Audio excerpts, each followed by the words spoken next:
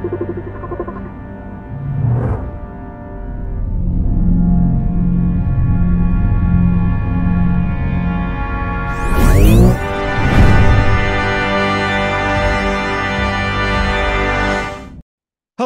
fellow travelers, and welcome to the Versus Stars podcast. How are my loyal listeners? Thank you for your continued support. And remember, click that subscribe button, everybody. It's an amazing episode because Erica Schultz boards the mothership. You know her as the writer of Hallows Eve and X-23, Deadly Regenesis. She's now the writer of Cristabel on Kickstarter. Come on board as we go traversing the stars. Hello, Miss Schultz. Thank you so much for coming to Versus Stars podcast. Thank you for having me. It's totally an honor to speak with you. So I always start off with the question of inspiration. So what inspired your love of comics and who your earliest influences? All right. What inspired my love of comics? I have an older brother, and I used to be the annoying little sister who would just steal anything he had. So that, I guess, was my love of comics. Who's my inspiration? The earliest comics that I read were basically X-Men, Claremont was writing, and whether it was, Cockrum or John Byrne or Terry Austin, and then Jim Lee, in the late 80s, early 90s. I would say that they are an influence just because those were pretty much the first comics that I was engaging with. In terms of if I have to look back and say who's an influence in my particular type of storytelling, yes, I would say Chris Claremont. I would also say Kelly Sue DeConnick. I would say Gail Simone. I would say, Kelly Thompson does great work too. And I would basically say, and it's not just comics as well. I studied English in college, and yes, I was that annoying poetry major. But you sort of like epic storytelling in general. Like Coleridge, Keats, Wordsworth. They had these, phenomenal ways of laying out a story, because to me, it's a lot about the pacing. So I kind of draw like little influences here, there, and everywhere.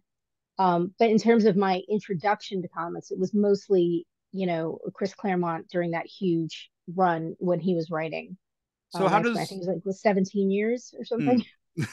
So how does the poetry major have that seep into your comic book writing?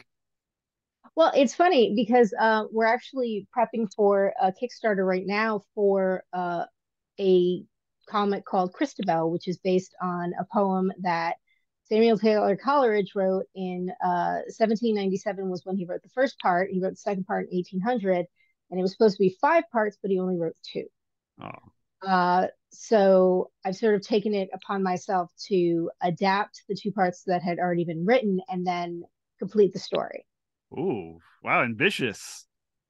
Yes, it is genuinely a poem that there's 2 poems that I've obsessed over since college, and I graduated literally last century.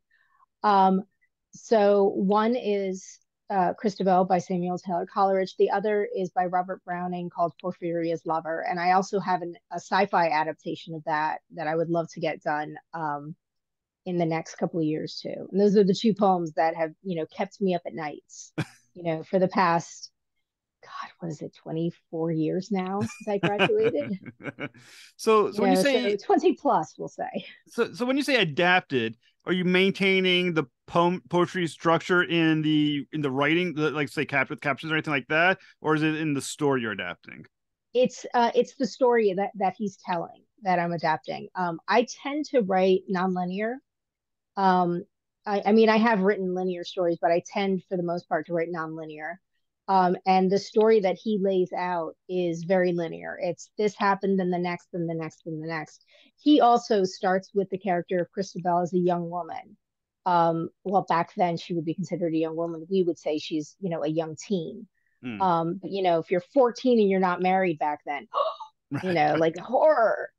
But yeah, so he starts with her at around the age of 14, give or take.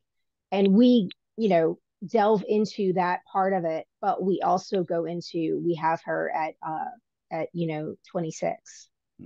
And we see how how some of the events of what he talks about, how that then shapes who she becomes as a woman later in life. And, some, not, I wouldn't say trauma. Well, yeah, kind of maybe. But basically, like we see her story, and I just sort of build on that and take it into a different direction. I'm working with Amagoya Aguirre on art, fantastic artist. My go-to editor is always James Emmett. I've worked with him on Deadliest Bouquet, which is out for Image. We worked together on loads of other projects. Really great editor. I always tell people hire him, but then I'm always like, don't hire him because I need him to. And James, James is one man dealing with all this stuff. Um, but James is phenomenal to work with. So we're really excited about it. I'm really pumped about how the story is unfolding. It's going to be 3 volumes of about each volume, depending on how well the Kickstarter does, we're going to add pages. But each story, it's going to be 3 volumes of at least 60 pages of story each, kind of like how the Wonder Woman Historia was coming out. So it's like a premium, flop. It's not a floppy. It's like, perfect bound, square bound, a premium book. And we've got covers by Skylar Patridge, Natasha Alterici, Allison Sampson, and Fabian Lelay are doing covers. So yeah, I'm really excited. I was literally just working on like the Kickstarter before we jumped on. Oh, that's awesome. I know how that goes. I actually have my own. I'm not going to go into too much, but in what day is the 12th? In 12 days, I have one of mine launching. Okay, cool. So yeah, I know that flutter that you get when you know the Kickstarter is coming and the notification count. It is very nerve wracking. This is your first. It is, and you're constantly refreshing like 80 times. It's like, oh, it went up by 1. Right. Oh, I had a good day. Today went up by 4. I was like, oh, this is like a red letter day. For the pre-launch page? Yeah. That's awesome. So I was very excited. I was like, oh my God, 4. I mean, it really is very, very nerve-wracking. And, I mean, we are blessed living in a time that, we have something like Kickstarter, we have crowdfunding platforms that we can get our work out.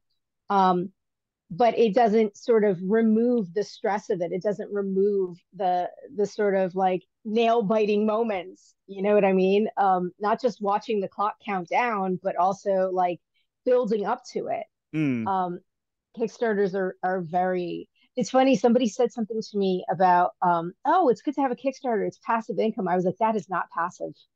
Kickstarters are the furthest thing from passive. I mean, and I say Kickstarter, I mean crowdfunding just in general. Right. Kickstarters become like the word Band-Aid, Yeah. Or Kleenex. It's not passive at all. You have to be actively involved in it. I'm working with Jaslyn Stone, who is a phenomenal marketer, and I would love, and I'm glad to call her a friend. So she's helping with the Kickstarter, which is fantastic because I'm like, I did this with Deadliest Bouquet, 2 years ago, and it was insane. I don't know if I could do this again. Well, so I was like, Jasmine, please help. So yeah.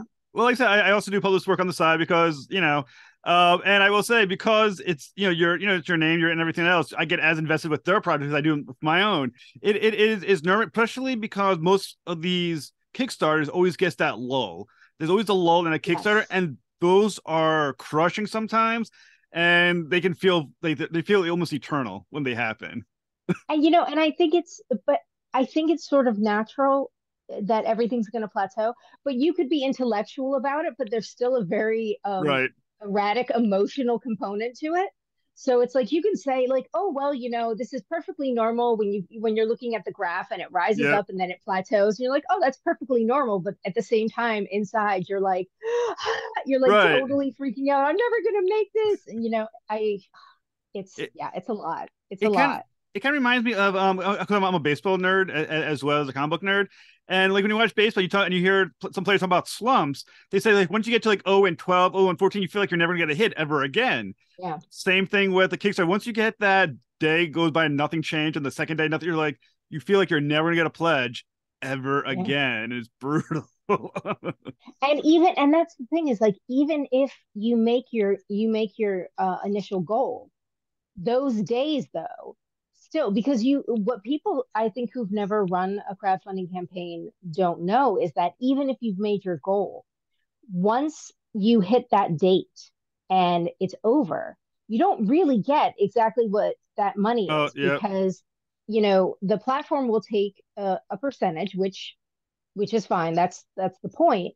yeah. But then there are people that their credit cards aren't going to go through properly, Mm, or there are people that are going to cancel their pledge just before it funds yep, or just before the end of the campaign. So you might say, like, it might say, yes, you hit your funded goal of $100 and you're going to get $110. You're not going to get $110. right. You're going to get the 10% that Kickstarter takes, and then you're going to get, five people are going to pull their pledges. So you'll be lucky to walk away with like $70, and I'm just Yeah, using that as an right. easy round number. But yeah, so you don't just want to hit your goal, you want to surpass Yep, it greatly because you want to make sure that, for any of, and it's just like the law of averages kind of thing. yep. There's going to be debits that happen, Oh, and yeah. you have to really be prepared. There's always that negative. Usually it's a pretty big. It's one of the bigger bids. Always seems to be the one that gets pulled. Like usually, to me, it's always like I find it's like around the 70 to $100 one that someone yanks like right in the last day and pulls it out for whatever reason. But once again, it's a little crushing, Yeah. especially when you're plateauing to not to fall back a little bit.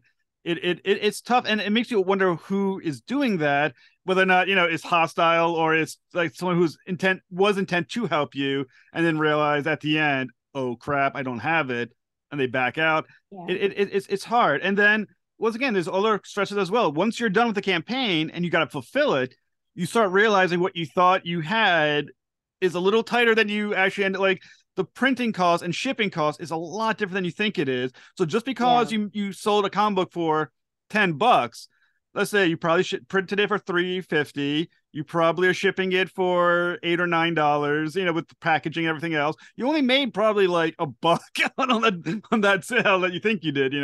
Well, that's the thing is like, Greg Pak, who's a phenomenal Yep. writer, writes Darth Vader, Hulk.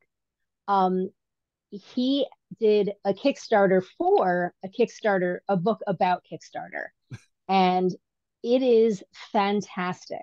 And to the point where when I used to teach at the Kubert School, we used to talk about teaching from this book because and the examples that he gives are not these sort of like nebulous examples. He'll say, let's pretend you have a budget and your budget is $10,000.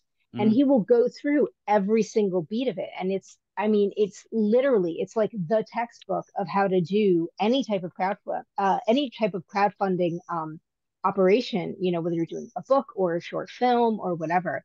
And I tell everybody, go to Greg's website, look at this thing, read it again, read it mm. 3 times before you say, yes, I'm going to do a crowdfunding campaign, because one of the things that I've noticed and that people who've read it and then come back to me have said is there are questions that he answers that I didn't even know to ask.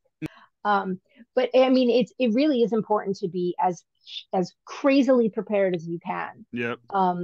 because there's always going to be it's Murphy's law. There's always going to be something that happens, and like you said, you're going to sort of underestimate something or overestimate something, and yeah, it's going to kind of blow up in your face.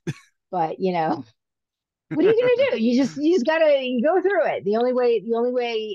What is it? The only way out is through. Right. Right. Just I think it's Robert Frost said something in those terms. So Mm. yeah, there's the poetry major coming back. So for someone like me, once again, who has a Kickstarter, helps other people promote their Kickstarters, in your experience, what's the go-to platform for marketing yourself? 'Cause I find that each one has become increasingly hostile to Kickstarter links. Um, you're saying platform in terms of social media platform? Yeah, yeah, yeah, for us promoting Okay. yourself and posting. Honestly, I'll be honest. That was something that I was actually very worried about, because we had been talking, James and I, the editor, had been talking about going to Kickstarter,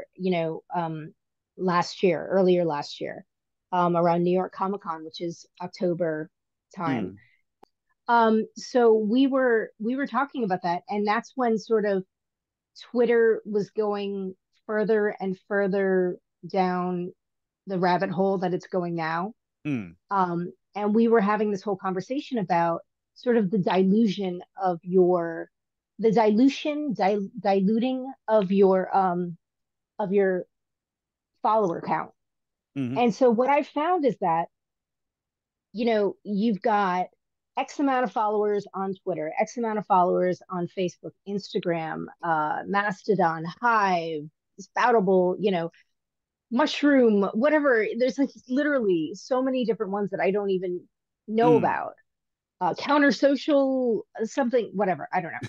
But I kind of feel like, we've been diluted some. mm, So at this point in my strategy, and I've said this pretty much across every platform I have, I've said, look, I'm going to be doing this Kickstarter in a month.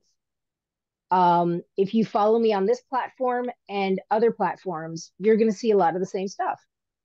I apologize, but it's part of the job.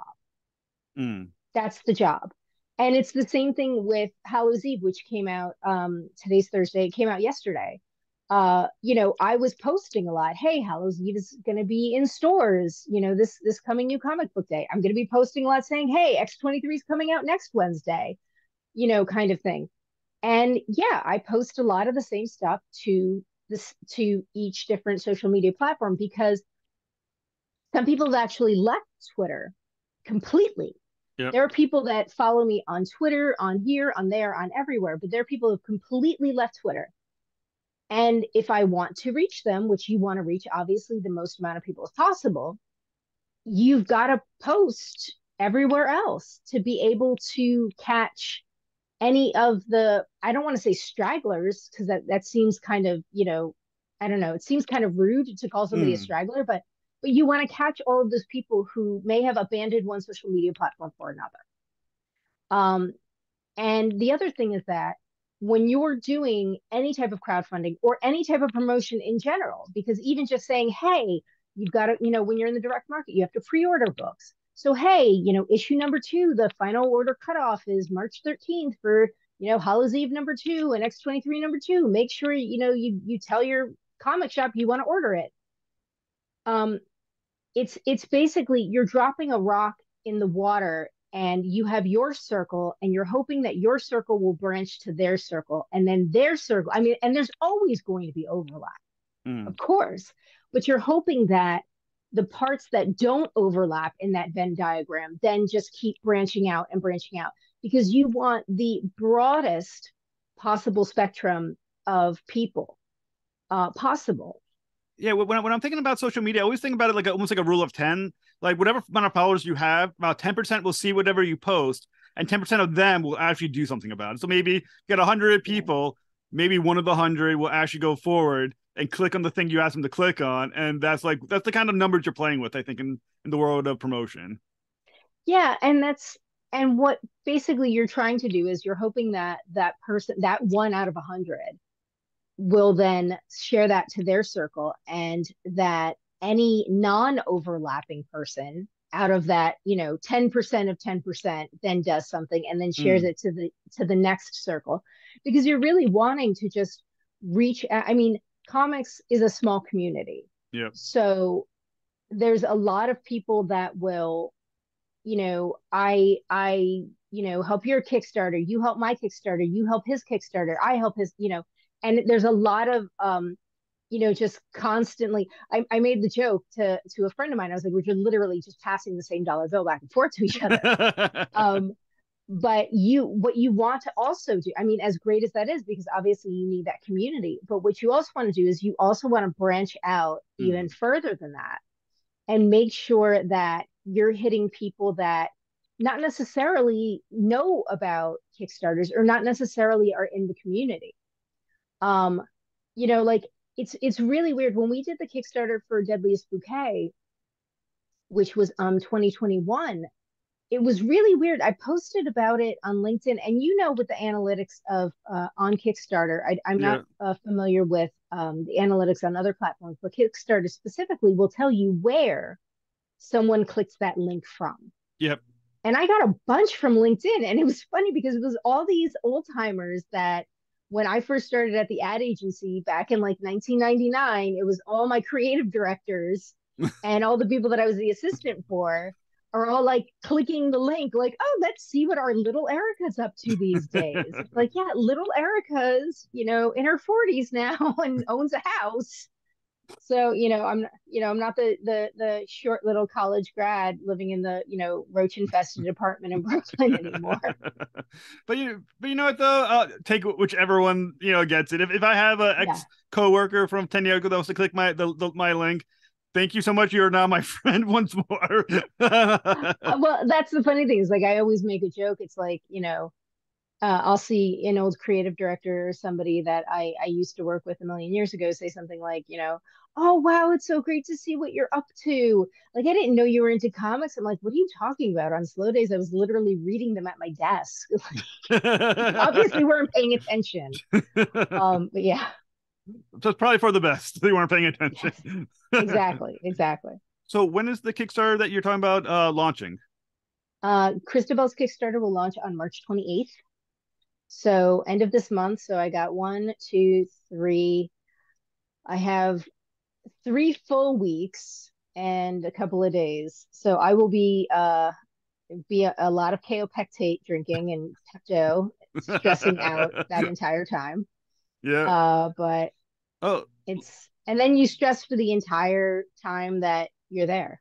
yep. You're running the campaign, and then 30 you days of stress hell. after with fruit, and then you stress out after for fulfillment. Right. So Like I said, it's 30 days of hell when you finally launch. Because usually, most people do about 30 days. So it's about 30 days of hell. yeah, Then the fulfillment panic when you realize, can I do what I said I was going to do with all this, the rewards and everything else?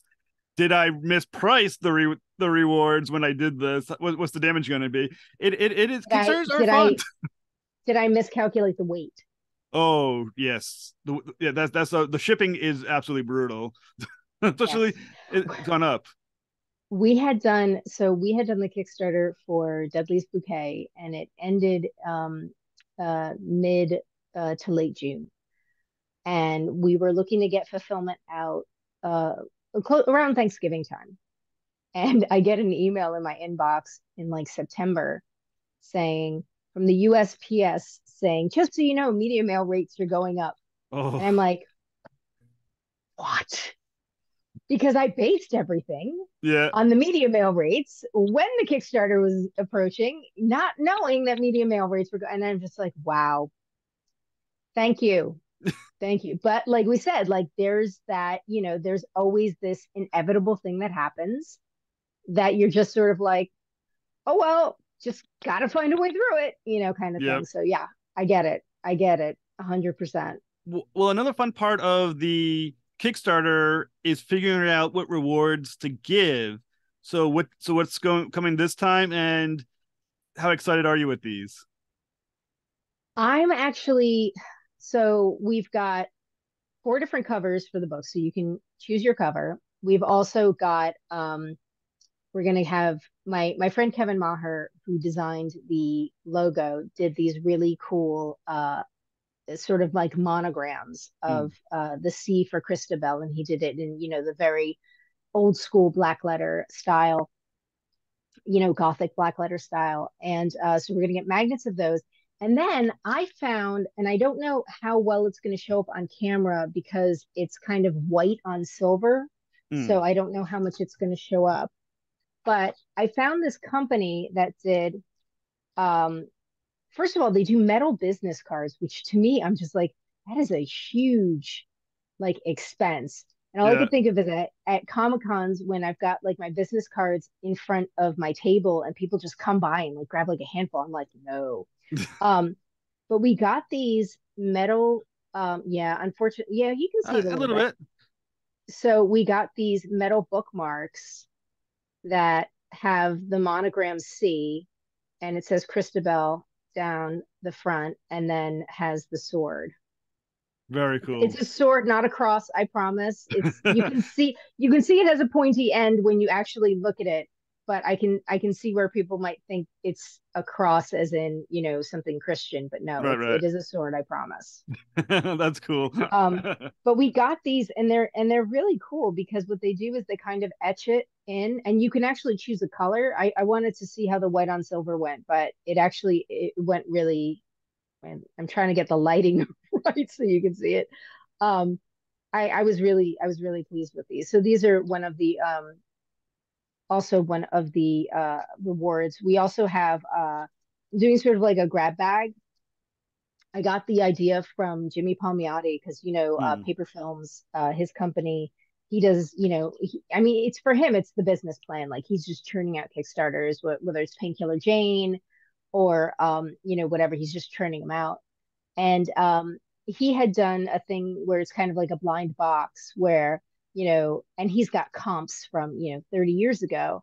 And so you basically like you pay a little extra and you get a random comic, a random floppy that he did signed and everything. So I'm like, I've got random floppies lying around. Why not? And we did that for Deadliest Bouquet, and I got to, get a couple of things out of the closet. So I'm hoping to do that again. Oh, that's very cool. So it's March 28th. Is the notification page Yes. up? It is not up yet. I went through you have to have the verification process. So I went through the verification process and we're all set. I just want to have Jaslyn and James give it one more look before I hit yes, put up the notification page. So I know that a lot of people this weekend is not the best weekend for that simply because Emerald City is happening this weekend. So obviously that's a huge show. So I'm just waiting for them to get back to me, and then we will put it up, and then you will see it on every social media platform that you follow me on. It will be possibly copy and paste, sometimes not, but you will see it everywhere.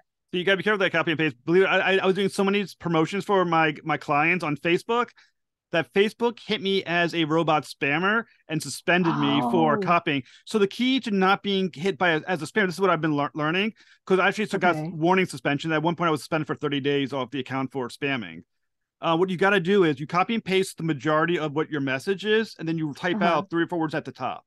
The typing at the top Ah, makes Kickstarter not think that you're a robot spamming and that you're reposting each time as a normal human. So you got to type out interesting. because I was posting every day because I had 3 or 4 clients at a time at one point. So every single day I was posting to 30 groups for each individual client all through Facebook, and then that's why I started getting suspended for that. Because But it just saw you copy paste, copy paste, copy copy paste paste. and said that you're Okay. spamming and that breaks the is a term violation. A user violation is spamming. So Interesting. what Okay. what I've changed to, and I finally figured out what to do is if I type at the front, like so, I'll post the copy and paste of the link and everything. And my main cut, little blurb is say Yeah. something like click notification, and by typing in click notification, apparently Kickstarter no longer views. I mean, Facebook no longer views it as spam, and I've not been hit since. So Okay. That is actually really good advice. Thank you. yeah, so be careful of copy paste. Copy paste can be a killer. That usually they allow Okay. 10 copy and paste before they start paying attention to you. And then what happened was, Okay. and I'll say one other little thing that I learned because I got screwed so bad. I was so frustrated because I thought my business was like totally But this is imploding. great information now for the next time. Like now Right. you know where the parameters are. Yeah. Because what happened too, this is why Facebook is really interesting. So when I got suspended, what I did was I created 2 or 3 fake accounts to keep going, Okay. but Facebook was tracking the link. So immediately after Oh, posting on from the new account, because also the friend count is smaller and you don't have many posting, it started yeah. shutting down each fake account when I posted that link out. So once you Okay. do it, you gotta be careful of that copy and paste, or your link will be red flagged and you're gonna get screwed. So always Okay. copy paste, write something. Okay. It takes a little extra time to type something out every single time, but if it's 3 or 4 words, 3 or 4 words is going to save you from potentially 2 or 3 weeks of suspension at a very bad time. That's really good advice because I do know that some of the platforms, um, I had posted a link, but I hadn't written anything up top. And I guess it doesn't show like the thumbnail underneath. Yeah. So someone tagged me and said, "You're not supposed to post blind links." And I had assumed, because many of the platforms do show the thumbnail underneath, or at least will show an icon and then have the headline. So I was like, "Oh, I apologize. Like I didn't think that it was going to be a blind link."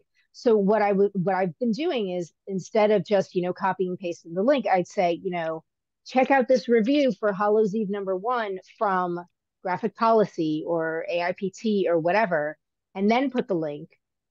This way someone can see what it is and then decide, because that's what that person had, the admin had taken umbrage with, is this fact that it was a blind link and he Yeah. didn't know whether or not he should click it. So I was like, okay, well, that's what I've been doing now, is just, like, check out this review, or like, check out these preview pages, Right. kind of thing. Well, I know Reddit does that.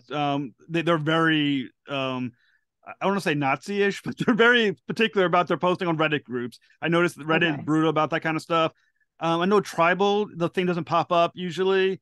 The thumbnail Okay. doesn't pop up. Spoutable, I'm seeing issues where it doesn't pop up normally, and I see also with Hive, it's some, you got to put in the picture for Hive because the thumbnail won't pop.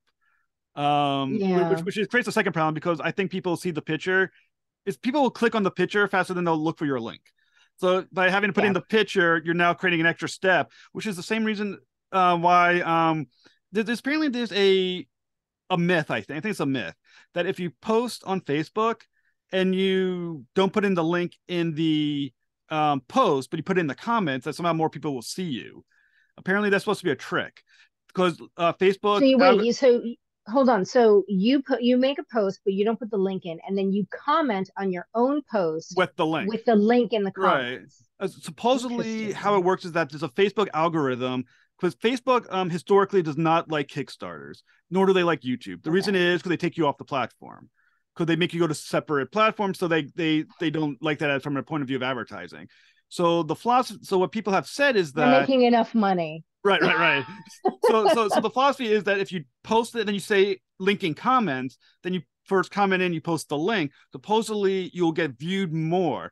But the catch is, while you get viewed more, people are less likely to look in the comments for the link, because that's an extra step that people won't do. So now it becomes a juggling thing. Is it worth the extra view? If you get viewed 100 more times, but even less, but only a small, less people will now go ahead to that comment. Are you now ahead or behind where you would have been anyway? So it becomes kind of like Well, this weird balancing act. so I'm wondering if you put in your post, check comments for link. Yeah, that's what I'm talking about. So now, but now you're making Yeah. someone psychologically make one extra step, and you know how people are Yeah. about the extra step. Yeah. So it's one of those things where, on the one hand, more views, but those views are going to have less clicks. So it's one of those Yeah. weird balancing acts that I have yet to figure out if it's worth it or not, to do the extra work of commenting. And it's funny because a friend of mine who's a local small business owner, was talking about, advertising on, Instagram and Facebook and everything, and talking about sort of like chasing the algorithm. But was saying that, it almost felt as if every time you think you've actually figured it out, they've changed it. Yeah. So you're sort of always on your back foot with it, which is, I don't know. But like I said, they're making enough money, so whether or not somebody clicks off, it's you're fine. You're not going to be starving this winter, Right. Zuckerberg. But yeah, it used to drive me crazy, especially like I said, because copy and pasting was such a quick, like 30 minutes I can post 30 plus groups, and it was fast, it was easy. But yeah, now it's an hour of promoting now instead of 30 minutes. And and it pretty much is because Facebook was like, nope, too easy, nope, let's try something different. The new thing that Yeah. it did to me now, and it looks, and I tried seeing what the problem is, and I can't figure it out. Once again, I post to so many groups all the time, and I'm in something like 600 groups, that Yeah. now my groups don't show up in group. Like when I type in search group, I gotta now go to my own personal group, go down the line, and click groups one at a time instead of searching for them. And now it's like, I feel like Facebook That's has weird. fears has gone further and further constricted what I've been able to function on Facebook. But once again, as you said, they're rich enough not to have to worry about it, but they do. Well, is that a problem that other people? Well, my question is that a problem that other people have had, or is that a problem that you have because they technically did suspend you at one point? I'm not 100% certain yet because once again, there's not a lot of people who do necessarily what I'm doing, which is posting Okay. 30, 40 times, because I also post for my podcast. So on any Okay. given day, I'm posting to probably 30 to 70 groups, different either a Kickstarter for somebody or myself or the Yeah. podcast. So it's hard to know, is that a me thing or is that because I got suspended before thing because of spamming? It's hard, but I would say social media is rough, and every single platform apparently has its own unique problem that makes it Yeah, difficult. definitely. One thing I will say, I mean, like we were talking about the multiple different platforms, I think Hive is great. The biggest issue for me is that it doesn't have a desktop. And someone was saying, oh, that there is a sort of a desktop, there's a desktop way of doing it with not with iOS, but with Android. And I'm like, well, it's very complex to get that way. I'm not a Luddite at the same time. Right, Like right. I don't have time to go through like that all those steps just to get it when everything else pretty much has some type of desktop interface. Um, Also, I mean, it's a lot easier to edit on your desktop than it is to edit, in your phone, and autocorrect fixes it, and then you send it out, and then you're like, oh crap, I have a typo, and then I mean, it just turns into like this complex thing. But like I said, it's just you got to do it, and it's See, capitalism. I find Hive difficult for me. Like I do better on Twitter and Facebook than Hive, which I find on Hive.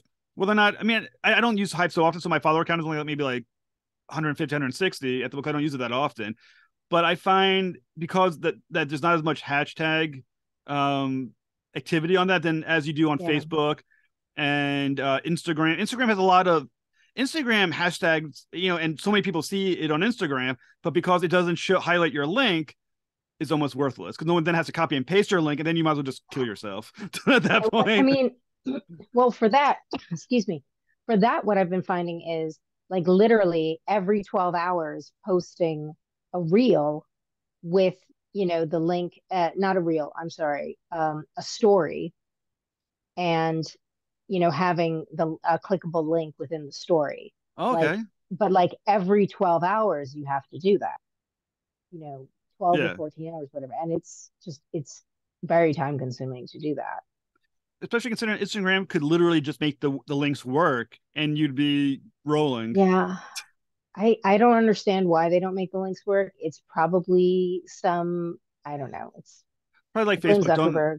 Probably Facebook don't leave the platform for that Yeah, kind of thing. but pretty much. Yeah. But like I said, it's different. That's why I think it's fascinating to listen to people try to figure out how to make theirs work because everyone seems to have a very interesting way of doing it. So yours is basically just post crazily as many often as humanly possible everywhere you can think of, and once again try to beat the numbers. Yeah. And just, and I've already sort of prefaced it with an apology.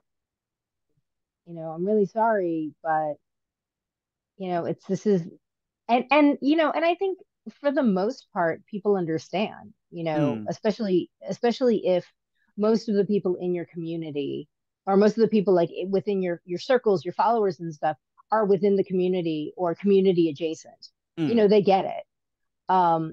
So they're not the ones that are like really like, oh damn it, Erica's posted again.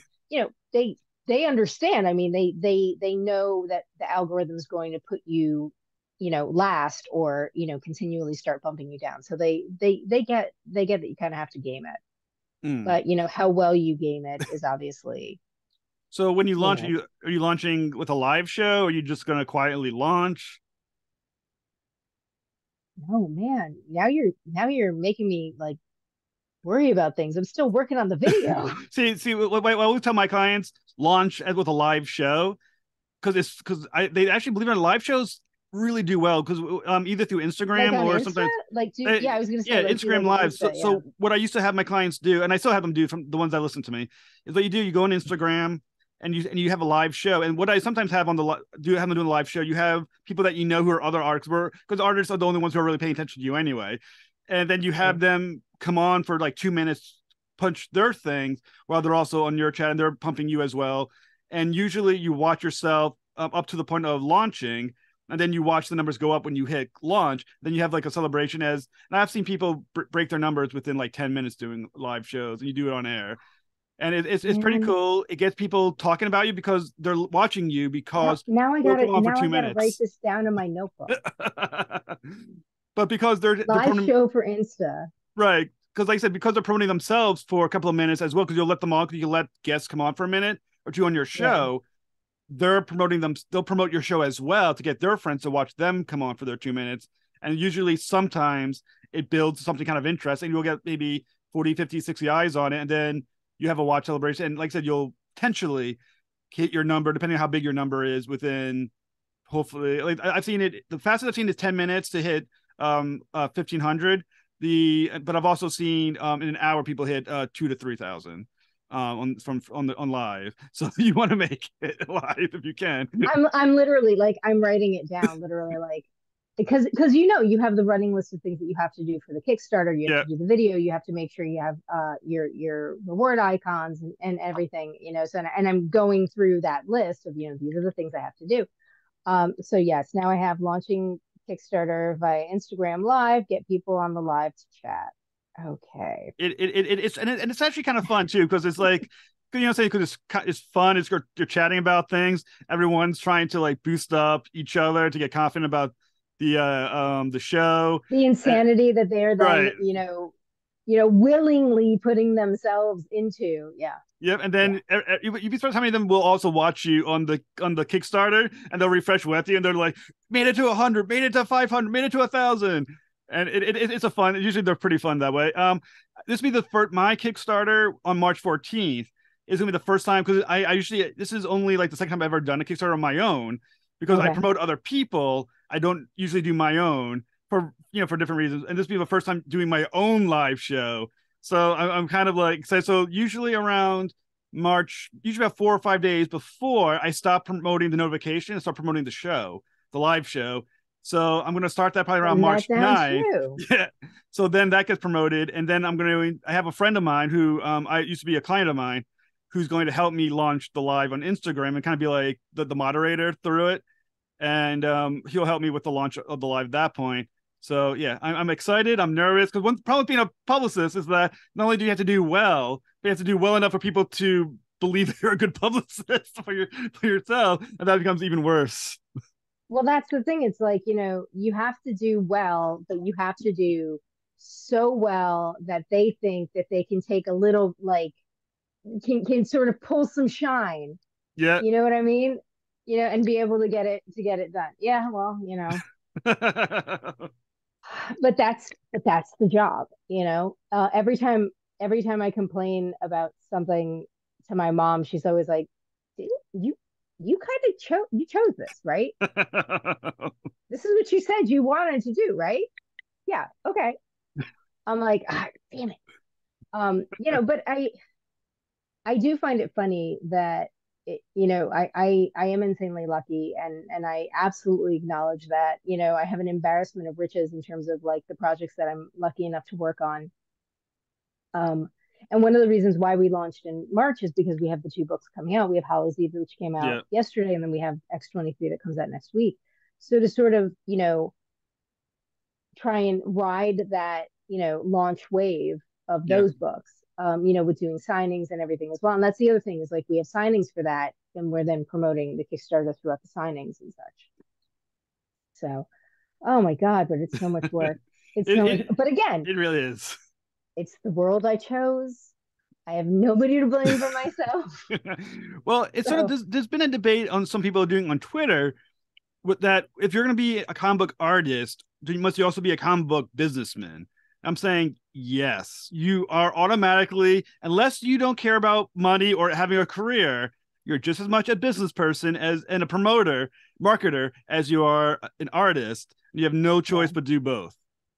Well, see, this is the thing. So a lot of people who are in comics, they have day jobs, and the day job either pays their bills or pays most of their bills, and the comics are gravy. I am a full-time freelancer. I am a full-time writer, full-time editor, freelance. So if I am not working, I am not getting paid. Mm. And in that part, I need to be the business person as well. Um, I know people who have their day job and that, suffices in terms of finances for the household kind of thing. But, they're just kind of blasé about doing the comics promotion. At the same time, for me, whether it's my day job, whether I have a day job or not, I still want to promote the comics because I kind of feel as if you, as one of the contributors and creators, are not out Mm. there banging the drum, then it almost feels as if you don't believe in the project enough. Yes. And for me, I mean, it's twofold. One, because I really do believe in the project, but two, because this is how I'm paying my bills. Whereas I've noticed, like, I saw somebody post, this was, a couple of months ago, somebody posted something on, I think it was Twitter, saying something like, you can tell I have a day job because I have invoices for comics I haven't sent out yet or something. And I'm like, are you serious? You haven't sent your invoices out yet? Like, what is wrong with you? Because that's something, and someone was talking about, if you are doing that, that business side, setting aside one day a week where you just do admin work, check on invoices, check on invoices you have to send out, invoices you've sent out, invoices that are coming up, anything that's overdue, sending an email out to somebody be like, hey, just so you know, you're a week overdue on this invoice, or sending an email out saying, hey, just so you know, you haven't responded to my question of when the deadline is, time's peeling off the calendar. Um, so you have to have some type of organization. I think there's a fallacy that being a freelancer means that you work in your pajamas and you work whenever you try to work, and this whenever you want kind of thing, and half the day spent watching TV and playing video games, and the other half the day is spent being creative. um and I try very hard to keep to a schedule. I try to keep to a 10 to 6 schedule. So from 10 to 6 are like my office hours. This is my office, but I'm working. I'm you know, promoting the book, or I'm actively writing, or I'm actively editing, or I'm, writing newsletter posts and, scheduling them to go out and things like that. So I think that if you are doing this full time and you do not have a very good way to organize things, then maybe either look to take a class about business organization for creatives, Mm. um, or look to, if you can afford it, look to get a business manager, someone who will deal with your invoices. I know some people, if they have like a literary agent or somebody like that, they handle, okay, this project is, you've come to this point in the project, time to send out invoices. They'll handle that and such. Um, but otherwise, I mean, you have to do it yourself or you're not going to get paid. And again, it comes back to like the promotion thing. If you are not advocating for yourself, for your projects, for the money that you earned and are owed, then, and this is no shade to any company, but they're just not going to care to pay you if you are not actively advocating for Mm. yourself. And I think that that's just a good thing in general, to advocate for yourself. Um, whether you're in an uncomfortable relationship, whether it's a working relationship or, family, friends, intimate partner, whatever, you need to advocate for yourself. And you definitely have to do that in the business realm. And if you don't have an agent or a business manager to do that, then unfortunately you have to do it for yourself. Mm. And it's not comfortable sometimes. I mean, everybody jokes about how I like to fight all the time. I don't like, I think this is the thing. I don't like to fight, but I will. Mm. I don't go out looking for fights. But I advocate for myself as best I can. And if it gets to the point where you're not you personally, obviously, but if it gets to the point where, a client isn't responding, or, the invoices are going unpaid. It's like, look, this is my livelihood. You have your livelihood. I have mine.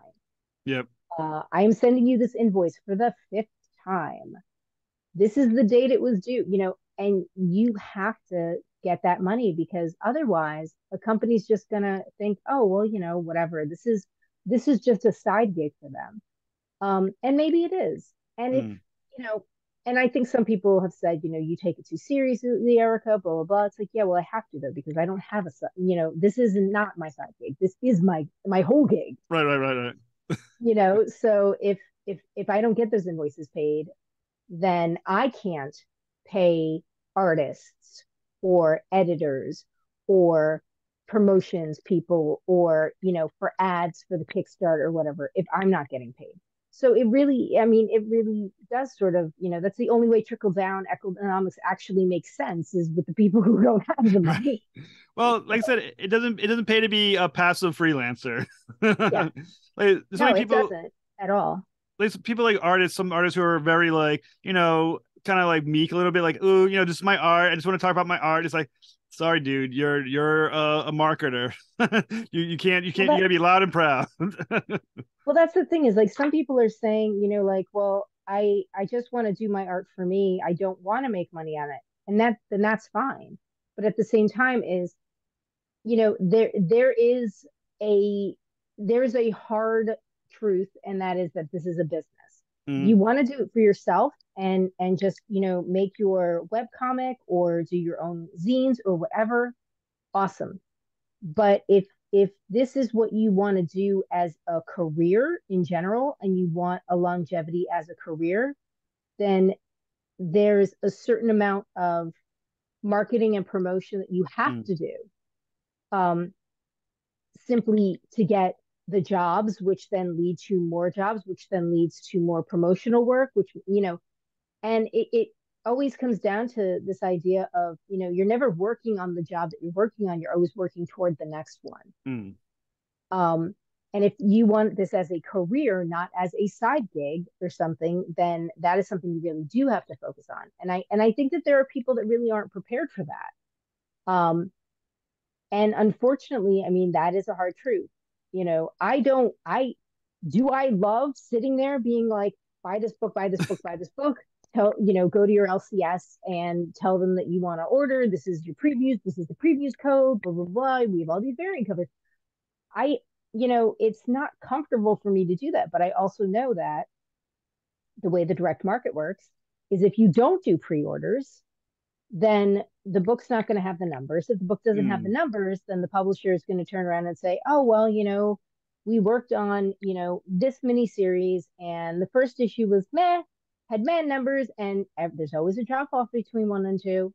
Always. Yep. It could be a drop off of 100, it could be a drop off of 5,000, Hmm. but there's always a drop off. Um, and so you have to anticipate that. So your number one has to be good, and your number two has to be good, and your number three has to be good, kind of thing. Because everybody's going to buy a number one, but are they going to buy that number two? Are they going to buy that Right. number three? So that's why you have to keep banging the drum. And again, we talked about how it might annoy people. Well, this is what I'm sorry, but Well, I used to spend a lot of it time is. on Comics Beat when everything was on Diamond and you could follow tracking numbers. I used to Yeah. spend a lot of time on Comics Beat, and they used to do the month to month breakdown of every company. DC, and they do every DC Omicron comic, every used to do Marvel. that too. Right. Oh, yeah. John Jackson Miller with Comic Atron, because when Diamond was the thing, and standard attrition from issues 1 to 2 was usually about 60% drop. That was considered Yeah. standard attrition from 1 to 2. 60% is a huge number. I mean, in a movie drops 60% from one weekend to another. People talk about it, and that's standard in comic books. And yeah, that's kind of the numbers you're living in. Yeah. And that's what you said. In any other form of entertainment, that would be something to talk about. Like, if you had a premiere of a show, Yep. and like Mandalorian just came out. So, let's say 1 million people watched the episode yesterday or today. Okay. And only 350,000 watch next week. That is going to make variety. That's going to Yep. make Hollywood Reporter and everything. But nobody says, oh, this comic book sold 50,000 copies for number one, and number two sold 12,000. Yeah. Nobody talks about that. But like you said, Quantum Mania, I think, did however much the first weekend, and then Yep. the second 72% weekend. drop. Yeah. So that made the news. But with our business, it almost just feels like, well, that's naturally baked in.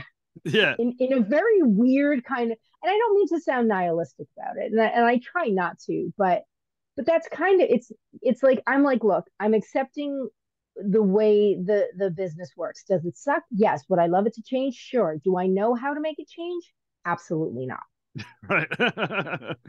Maybe if I work up to the level of like a Jeanette Kahn, or like a Kathleen Kennedy or somebody like that, then I can turn around and say, all right, now I have the ability to say we're making some serious changes. Right. And Right. I think that, especially with COVID, seeing people change from Diamond as a distributor, I think that was very interesting, Mm. especially because there's Lunar, and I mean, there's Diamond, obviously, but then there's Lunar, and then there's another one. Can't remember. Yeah, I don't remember the other one. I, Sorry. I used to like when it was Sorry, all sorry, diamond. other one. Let's say when it was diamond, it all made sense. When everything was diamond. Well, I mean, Simon and Schuster's doing floppies. Yep. A Penguin Random House is also doing floppies. So, I mean, it's turned into, which is good in the sense that, there's not just one stop shop, but at the same time, what I found was very interesting in terms of ordering. So, especially when trade paperbacks are coming out, because some shops are using Diamond for trade paperbacks, other shops are using Penguin Random House, other shops are using Simon and Schuster. So I was promoting a signing for a trade paperback, which when I went on Previews World, it said the date is, I'm making this up, but it said March 1st is the date Yeah. that it's coming out. Awesome, great. I called the shop a couple of days before to make sure that their order went through and everything, and they said, we went to the Penguin Random House site and it said that the date isn't going to be until March 28th. And I was like, what do you mean? And I was like, but the Diamond site says March 1st. She's, yeah, but we don't order our trades from Diamond. We order our trades and it's like, wait, what? So simply that Right. Right. difference in trades makes promoting a nightmare, Mm. because you don't know what shop ordered from where. And it's just like, oh, so when you're trying to put it, hey, in stores, blah, blah, blah. I had friends text me, I went to the store and they didn't have it. Well, I guess that store doesn't order from Diamond. And I don't have access to the Simon and Schuster Penguin Random House, which I have no idea what date they're saying it's coming out. So I'm just like, oh God, why? Why is this happening? Well, But it is again, this is what you chose to do, Erica. Is what you chose to do right. with your life. Well, like I said, 'cause, I mean, like I said, benefited and some drawbacks. Diamond's biggest problem was all when it was all diamond. It was you had the monopoly and you had the. Yeah. I think eventually they moved to a 5,000 order minimum to be on their previews, which once again for a lot of indie people is 5,000. If you can sell 5,000 copies as an indie person, you're almost not indie anymore. You're Yeah. not you're now pretty much that's almost numbers of image, that's numbers of boom, that's numbers. I mean, those are serious numbers, and 5,000 orders Yeah. is pretty steep at was it almost $2-3 a copy. Yeah. But on the other hand, having them spread out to 4, 5, 6 different distributors, as you said, chaos ensues. Well, I mean, that's the thing, is like it really, it's just a consistent balancing act. Mm. And you have to be as cognizant as possible of where the trends are going, who's doing what. You cannot know all of it at once, because it is literally too much information for any person, you know, even a savant wouldn't be able to do it, because it's just too much. And there's too many Right. variables too. Because even with, let's say somebody does, for a fact that this one particular store only orders from Diamond. Well, what happens if there's a shipping issue? Mm. So you can't even count on that. There are literally too many cogs moving and too many moving parts for you to say with any certainty that this book is going to be in this store on this shelf on this date. Mm. Um, and then you just sort of, shrug and really hope you don't have egg on your face. I mean, I have a signing at the Geekery in Matawan, New Jersey on the 11th of March on Saturday for Hallows Eve and for X23. Hallows Eve is in stores, or at least in some stores, knocking on wood. I know because I saw a couple. I'm hoping X23 is going to be in stores on next Wednesday. I really hope and pray, because if I show up to the shop and they're just like, oh yeah, we only have the Hallows Eve that came in. Okay, I guess that's what I'm saying. Like, what do? You just do the best that you can. Right. That's all any of us can do, is just do the best that we can. Yeah, I can't imagine. I mean, luckily I'm not a freelancer. I mean, I guess luckily I would love to do comic book writing as a full-time job, but as a high school teacher is what the bill pays, and that's some little less stressful than freelancing on some level. Yeah, I mean, being a freelancer, it has its ups and downs. I mean, on a whim, I wanted a burrito today, so I went and I bought a burrito and I put it on my business card because I'm a freelancer and I took my lunch hour and I got my burrito. So that is a perk of it. Another perk of it is, being able to, there was a really cool plugin for Photoshop that I saw that I was able to pick up. I mean, it was not expensive. It was literally less than $10. But that's a business expense. That is a perk. Not having health insurance, paying private health insurance. Mm. Is not a perk of being a freelancer. Having to police your invoices is not a perk. Having to, consistently keep a notebook of everything is not a perk. Having to stress, because you have lean times and you have fat times. So having to make sure that you have an emergency fund as best as you can. And God forbid something happens, you have to dip into the emergency fund, being able to start putting money back in as quickly as possible. So there are the good and there are the bad to all of it. Just like, having a full-time job, there's a lot of stuff that you love about teaching full-time, but I'm sure there's some things where you even said it. I would love to be able to write full-time, but, so everything's got its good, and the grass is always greener. I mean, there are days that I'm like, maybe I should look to get something full time, and then there are days where I'm like, but I wouldn't have time to write. So it's a balancing act. It always is. It's life. You're walking on a balancing beam. Let's repeat again the name of the book that's gonna be kickstarted. It's called Cristabel. Cristabel, and it is based on the Samuel Taylor Coleridge poem of the same name. I spell it without the H. He spells it Cristabel. The way I spelled it is without the H, just to make it a little cleaner. But yes, it is called Cristabel. If you can look up Coleridge's poem, the parts 1 and 2 are there. He had planned 5, didn't write parts 3 through 5 because his friend Wordsworth said, it's not as good as I thought it was going to be. And then Coleridge got stage fright and didn't finish it. Oh. Now, from my research, because this is where the poetry nerd comes in. From my research, nobody has found even starts of any type of documentation of an outline of anything on 3 through 5, parts 3 through 5. Whether or not it was all in his head and he just didn't put it to paper, nobody's found it. If somebody has found it, please, send me a message on Twitter. I would love to see what he had planned for 3 through 5. But originally, as the story goes, obviously, it's 200 years ago, so I don't know, nobody alive who knows the truth. But as the story goes, is he said this is going to be in 5 parts, and he put out part 1. A couple years later, put out part 2, and then the rest of it, the legend is Wordsworth didn't think it was that good, and they were writing partners at the time. They were doing lyrical ballads and such. So that's March 28th. What will you do? The moment a link becomes available, you need to give it to me so I can put it in the show notes. Yes, to make sure I people will the moment the link becomes available. I promise. So I yes. just have to have James and Jasmine just do one more pass, just another quick just look before I can finally go, okay, and you hit the button, and then you close your eyes, and then you're like, what?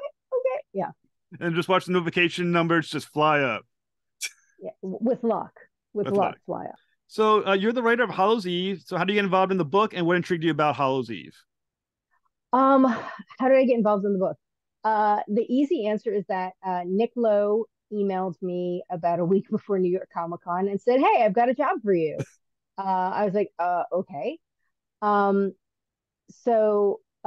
Nick, who is the editor for pretty much all the Spider-Man stuff, and Caden, who is the assistant editor who works with Nick, um, we got together and I got to find out what was happening in dark web before anybody else did.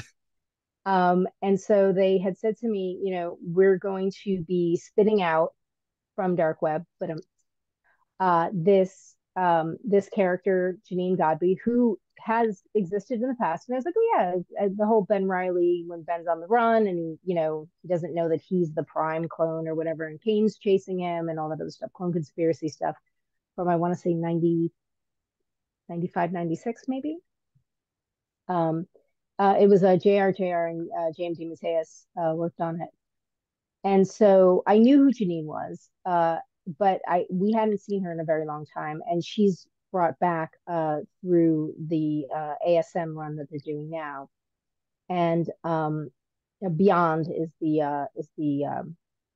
I guess the title of the arc. And so I was brought in on it, and it was just a very sort of interesting idea because even from the beginning, Janine was always this sort of gray area character, where she had a very tumultuous past. She was on the run from, she had killed somebody in self defense. And so she was on the run for that.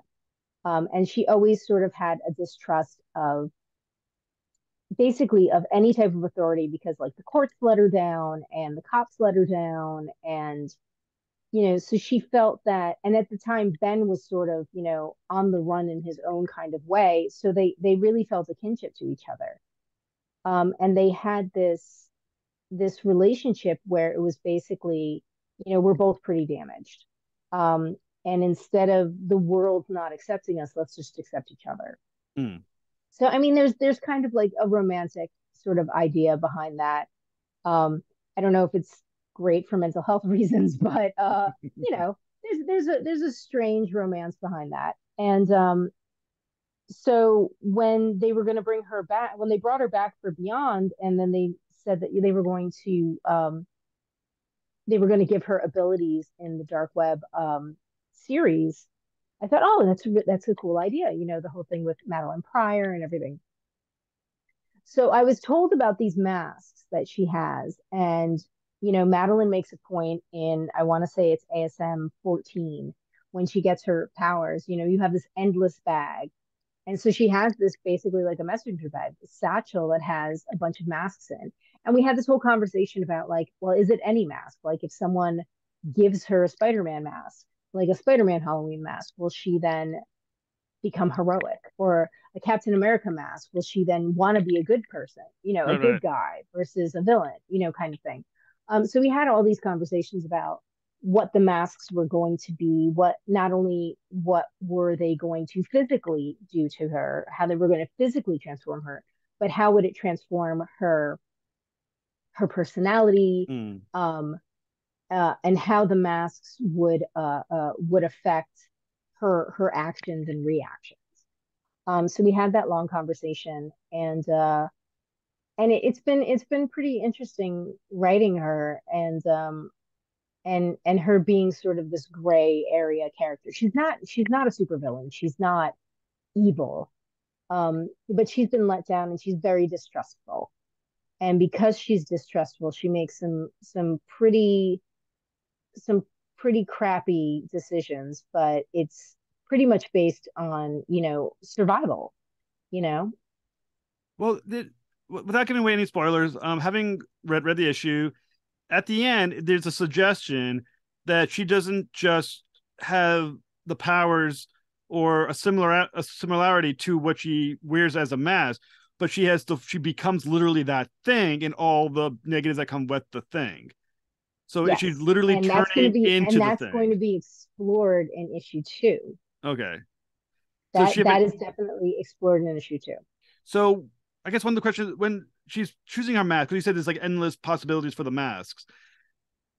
Is she like magically choosing which ones come out? Is it does she have a selection process of which mask she's using at any given moment, or could she just be like, I want to be a this thing, and then that mask for that thing pops out? So the masks were made for her. So she has I guess for lack of a better term, she has like a psychic link to it. So when she puts her hand in her bag, she knows what she's looking for. She knows that this is the mask that I want. It's almost, think of it like Ben 10 with the Omnitrix, where like he knows which alien he wants to go with, and then he chooses it. So for Janine, she's like, okay, I know in this position, I need this type of power set. So I'm reaching my hand in the bag. That mask is going to be the one that she sticks her hand in the bag. That's what's popping up to the top. And the weaknesses come with the mask, I assume, as well. So whatever the weakness of the Yes. thing is the weakness of her at that moment. Yeah. So if I mean this obviously because this is cross big too, but let's say she had a Superman mask Yeah. and she put on a Superman mask and she turned into Supergirl, Superwoman, she would have the crypt. You could hurt her with kryptonite. So So when you're thinking about thing about Janine, how much of her difficulties are her own doing, and how much is she a victim of circumstance? a little of both. Like we said before, like what I was saying before, she does make bad decisions. Um, but she makes them because she thinks that a lot of times she thinks she has no choice.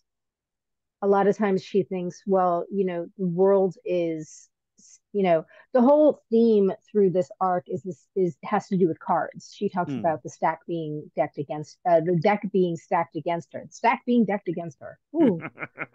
Um, the deck being stacked against her. And this idea of, you know, even if you do the right thing, Hmm. you can still be a victim of circumstance. So, whereas there are plenty of times where she is a victim of circumstance, there are also plenty of times where she makes terrible decisions because she thinks, well, no matter what I do, something bad is going to happen. So, I'll at least be doing what I want to do and what I think is right. Um, and then chips fall where they may. But she does have a bit of a victim complex with her. Um, but I mean, through this arc, I will say that she does open her heart to seeing how other people are Hmm. and seeing other people in terrible circumstances and seeing the decisions that they make and thinking, whoa, I didn't think I didn't think you could do that. Yeah. Like because she's very sort of singular, there's only one thing I can do in this situation kind of thing. Because in her mind, she's always going to get messed over by Hmm. the system, the cops, the courts, whomever.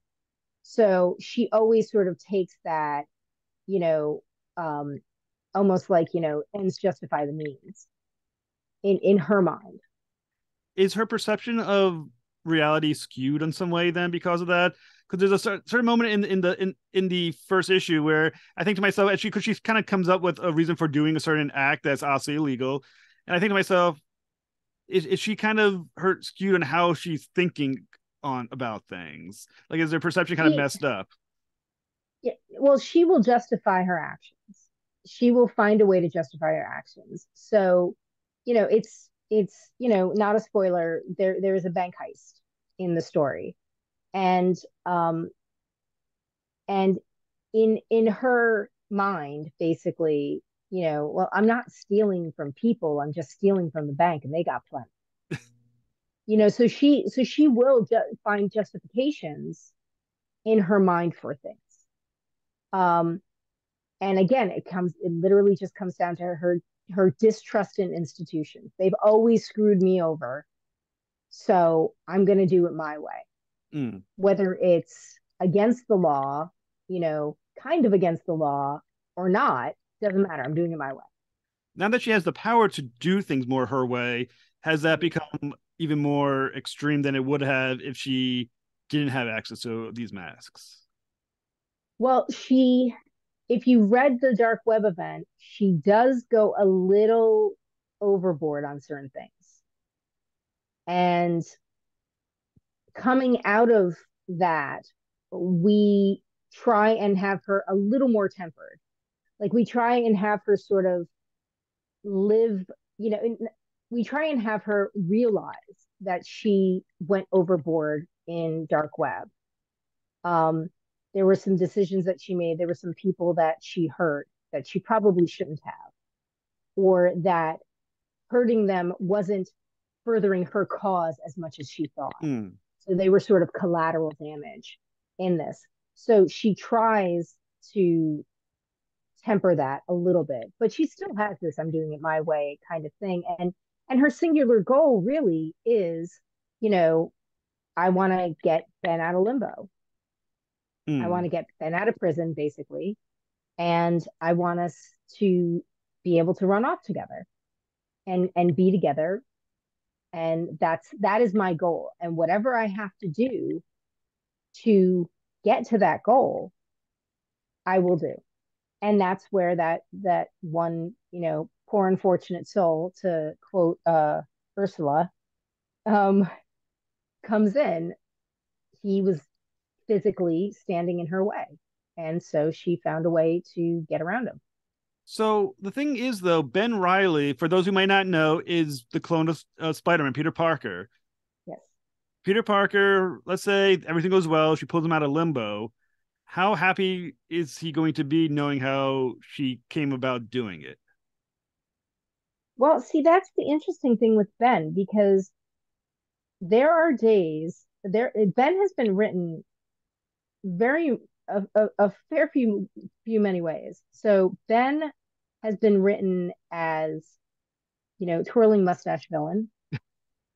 There was one story arc where he was trying to resurrect Uncle Ben, and Peter was like, "What are you doing?" He's like, "Well, if we resurrect him, then, I'm making everything right." Yeah. So, I mean, and that was just kind of weird mustache twirly. And then there are other times when Ben is like a very, very much like a lost puppy, and he tries very hard to, he leans on Peter, because Peter is, Spider Prime, for lack of a better term. And, he leans on Peter for what did they call them? I think they called them like anchor memories or something like that.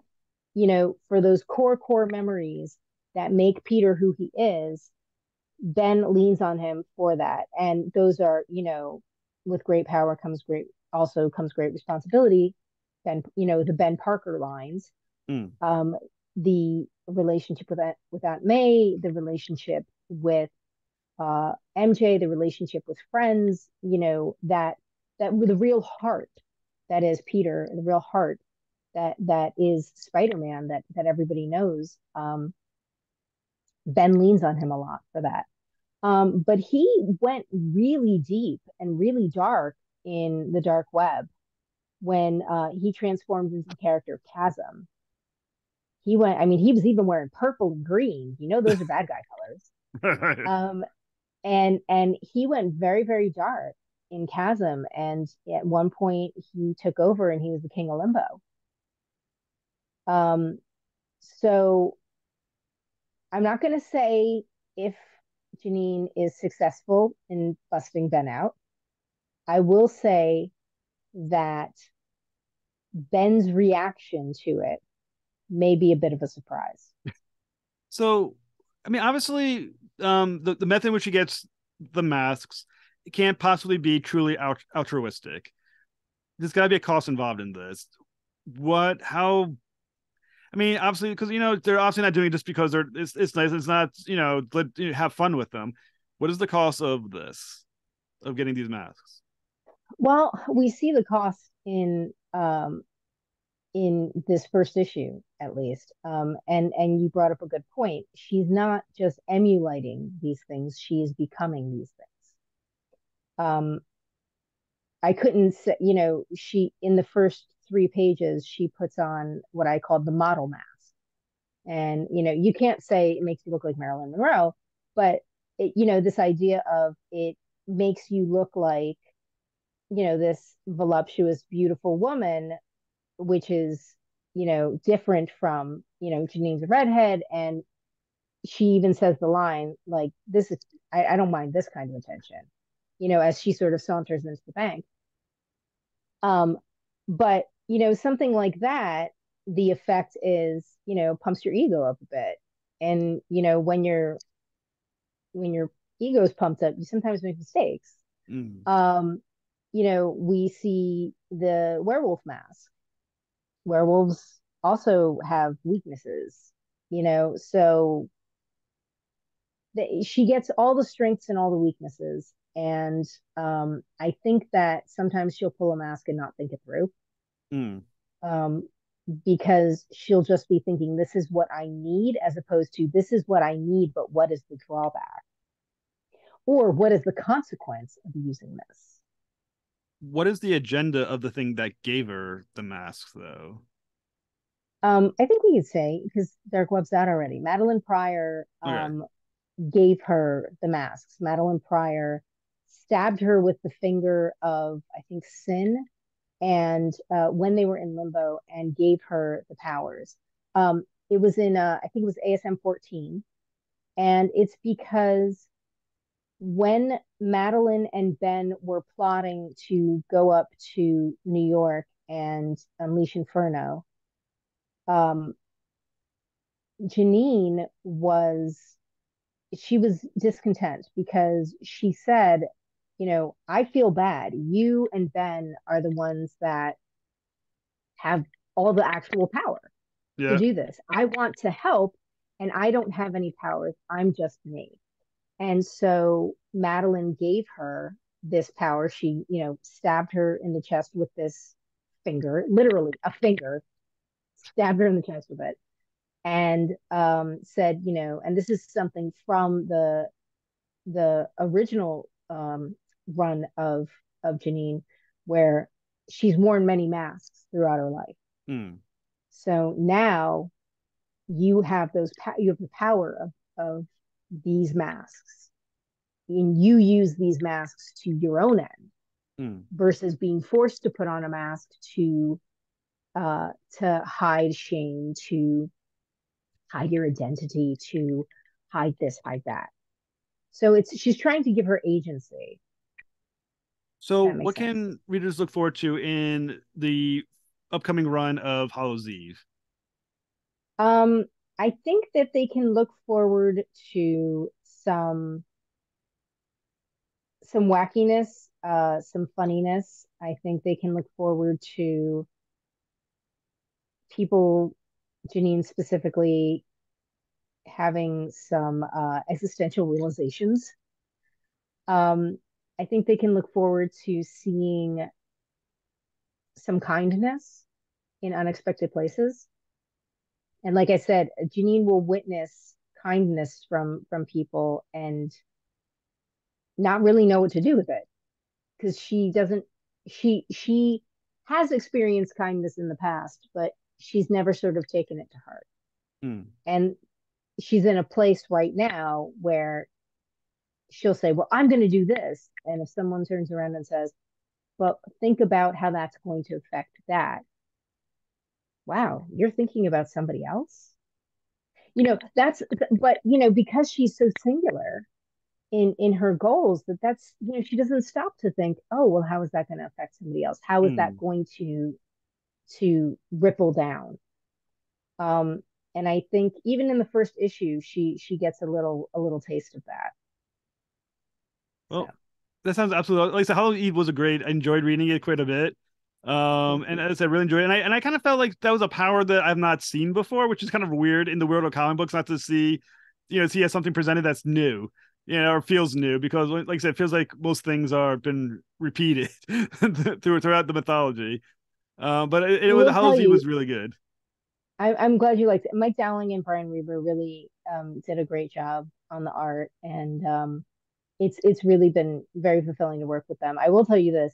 I literally sat down and I was like writing down a list of masks that she could use, and I was coming up with some bizarre ones.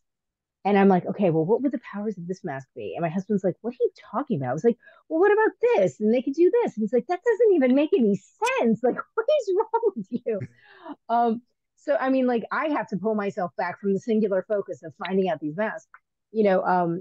But I think people are gonna see some interesting visuals too, because Mike Dowling and I have been having conversations about, what to show on the page, and he's been kicking ass. And Brian Reber's colors are fantastic. So, So since you brought it up, what was one of the more bizarre ones that you find it's too bizarre to make it to the page? do I have it in this notebook? Let me see. I don't know if I have it in this notebook. I made like a crazy list of masks. And it was just like I was literally just sitting on the couch with my husband, going through, just writing things down. And he's like, "Hey, well, maybe this. No, that makes no sense. What are you talking? Okay, um, okay, I can't say all of them, obviously. Um, mime. What's the mime do? I don't know, which is it doesn't have anything next to it. Okay, so I had a shark mask, but then the person who puts on, but when you put the shark mask on because you're out of water, you automatically drop. So the shark mask would only be if you were in water. Um, I had a tiger mask, and you'd have a prehensile tail. I had a gorilla mask, but that's kind of like the Frankenstein mask that she uses in the dark web. I had an elf, but I didn't. I was like, would it be like a magic elf or would it be like a pixie? That kind of thing. I had a dog, so you could be like a bloodhound. You could track sense. Can't say that. Can't say that. Can't say that. Um, a bear, but I was like, it's too close to the werewolf. You got to Um, do something with the mime mask. Now I'm expecting somewhere a mime mask, just like this magic box being made in the air. well, that's like what I thought. I was like, there's I don't know if you saw Detective Pikachu, but there's like this whole thing about um, the mime Pokemon, and how you're putting him in a box and Right, everything. Like, right. would the mime be able to like wall somebody up or something like that? But I couldn't really get it to work, and I've already outlined the last issue, so I don't think the mime mask is gonna make it. Maybe Aw. I can get Mike. Maybe I can get Mike to draw it in the background As a as like stretch a little goal to your Kickstarter, there's going to be a mime version of this person. You'll make a We'll have a Cristabel print, mime version. Yes, right? exactly, exactly. Cristabel pinup in a mime mask. Yeah, that'll go well with the medieval theme. I think so. Well, Miss Schultz, it's been an absolute pleasure talking with you. Thank you so much. Thank you very much.